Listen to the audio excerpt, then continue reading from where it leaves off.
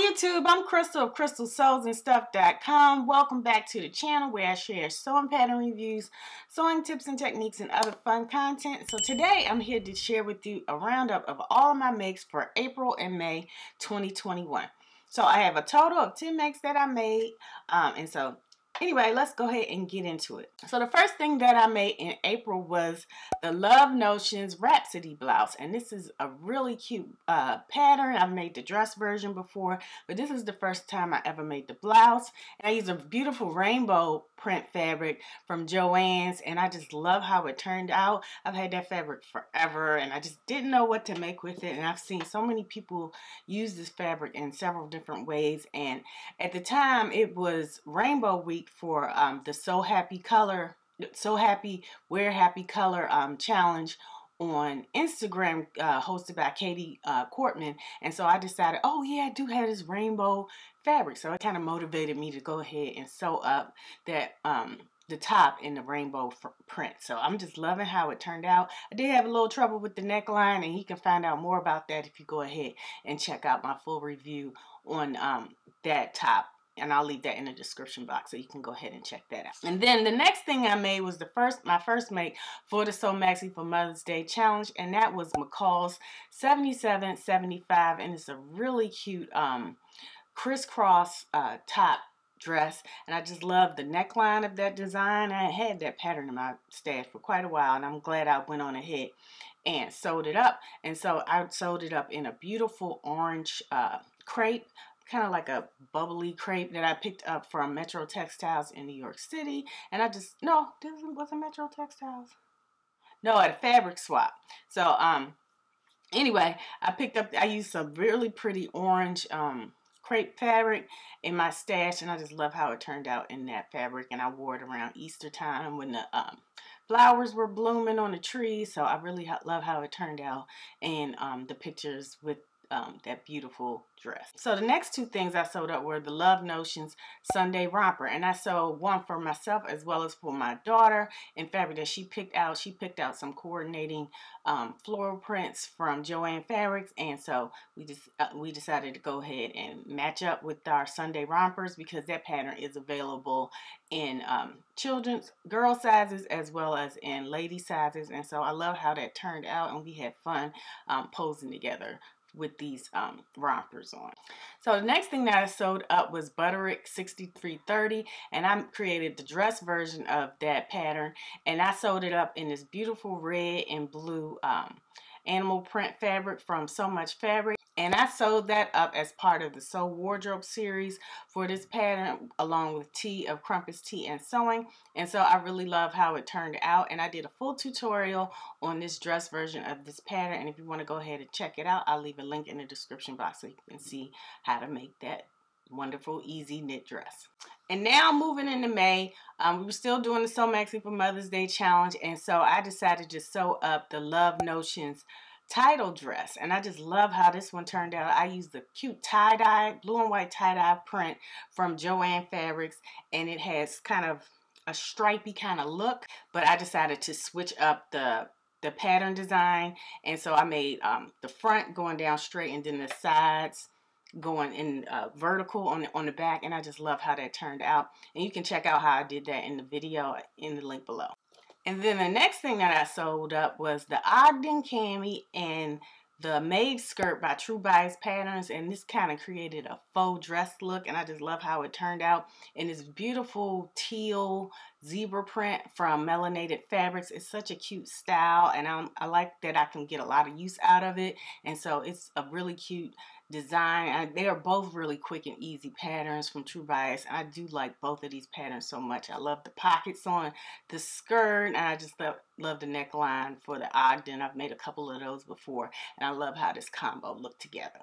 So the next thing that I sewed up was the Ada Peplum top from Duana DIY Patterns, and this is a really cute design by Duana Chandler on Instagram, and she now just started her own pattern line, and this is her first pattern.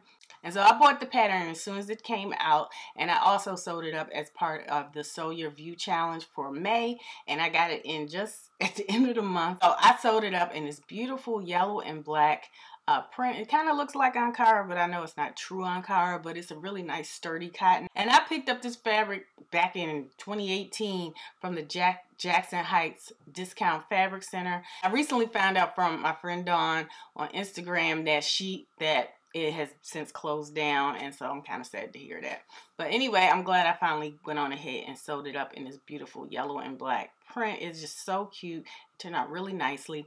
And then the defining detail of this pattern are the crossover button placket on the sleeves, and I used some cute buttons that I've had in my stash for a while that I bought from Tabitha Sewer. So I like how it turned out. I did have a little trouble with the armhole openings. They were a little tight on me, and I had to cut out a little bit on the bottom end of the sleeve armhole opening, and so but once I did that, they were able to fit me better. And I also decided to omit the back zipper, and I just put in a button in the back, and I did a Rolo loop and button closure like I did for the Butterick 6330. And again, if you check out that tutorial, you can see how I did that.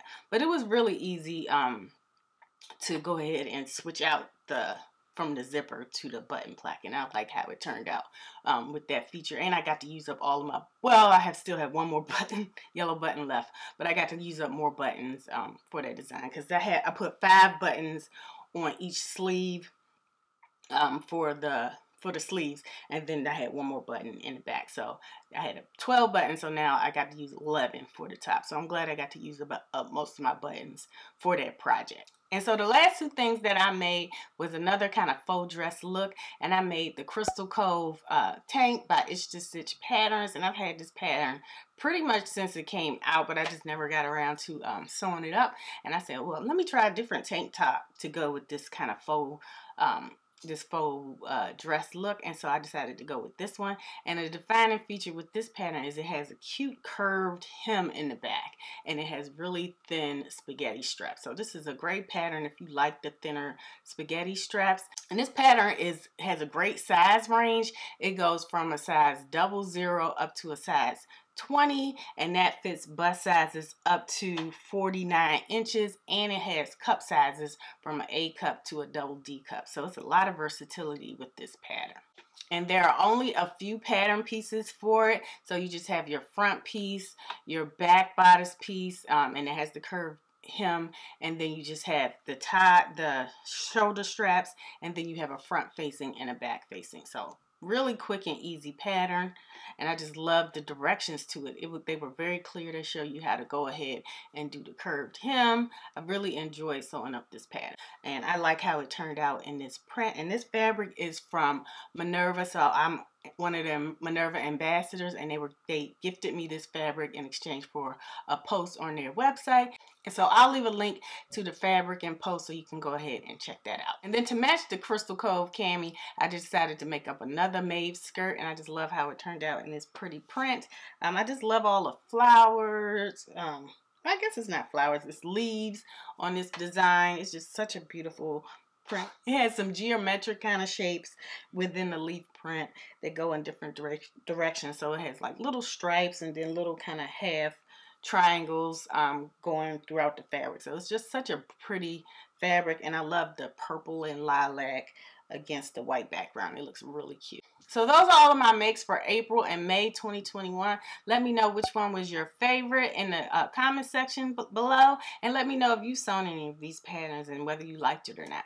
So go ahead and let me know that. I hope you all are doing well. We have a lot of cicadas right now because if you don't know, a cicada is a flying insect that comes out only like in cyclical amounts, and this is a 17-year brood, and so they are out and they're loud, and it sounds like a constant car alarm going off in my backyard all the time. Every morning they kind of quiet down at night, but in the morning all you can hear is just this weird kind of chirping sound. It sounds like an ongoing car alarm, and they're huge and they run past you really fast. But anyway, They're still going, so I'm wondering, are you having cicadas in your area? Anyway, let me know. I love to know. But I don't know how much longer they'll be here, but they're very loud. But anyway, I hope you all are doing well and surviving the cicadas if you have them in your area. And anyway, I look forward to talking to you all next time. Thanks for watching. Take care now. Bye.